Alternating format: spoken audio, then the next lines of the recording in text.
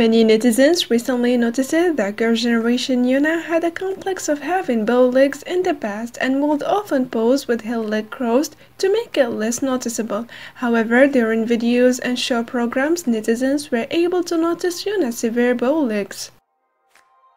But after many years, netizens noticed that YoonA had perfectly adjusted her legs and boasted of her slim straight legs. The before and after photos were shared in an online community where many Korean netizens gathered to share their compliments.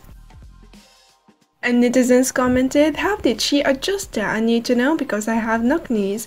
Wow, that's amazing. I can't believe she was able to adjust that. It must have been hard to adjust her legs.